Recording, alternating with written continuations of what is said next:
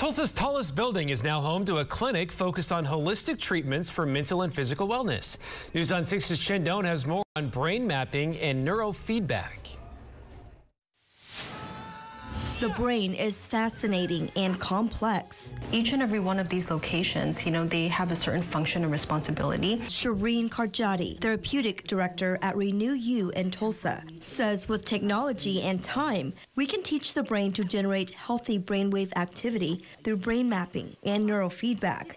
She says the training can promote mental strength and emotional well-being, plus reduce symptoms associated with conditions such as ADHD, anxiety, depression, and PTSD. It's about not so much about changing that person, but it's about training the brain to develop optimal pathways so they don't have to be stuck in a certain state. Laura Whitney is co-owner of RenuYou, which has been around Tulsa for years. The clinic recently celebrated its grand reopening at its new location inside the CityPlex Towers to help with the growing need for holistic options.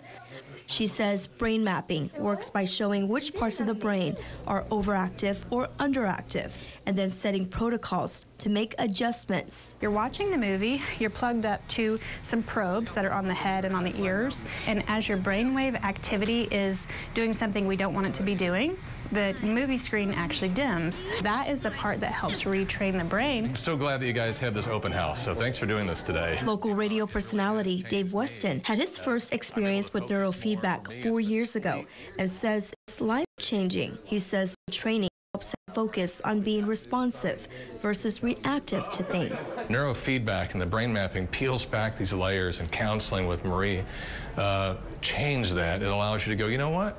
You're loved, you're cared for. This is just a way to make you feel better. In Tulsa, Chen Doan, Oklahoma's own News on 6.